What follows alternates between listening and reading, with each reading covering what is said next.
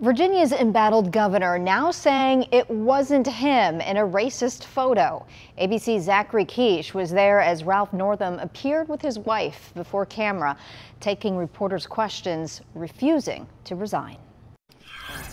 Virginia Governor Ralph Northam rejecting the growing calls for him to step down. I took an oath to uphold this office and serve the people of this Commonwealth to the best of my ability.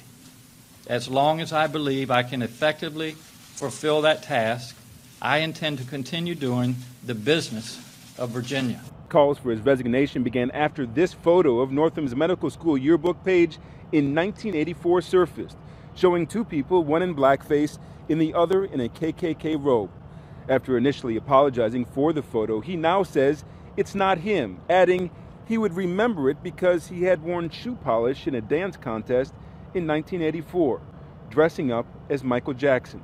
When I was confronted with the images yesterday, I was appalled that they appeared on my page, but I believe then and now that I am not either of the people in that photo. Virginia's Lieutenant Governor Justin Fairfax breaking his silence on the issue, calling the photo a searing reminder of the modern legacy of our nation's original sin.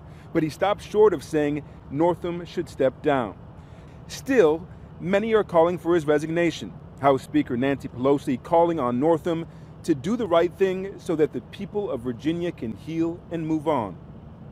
A second photo of Northam then emerged from Virginia Military Institute in 1981, a racial slur listed as his nickname. He says two individuals at VMI gave him that name.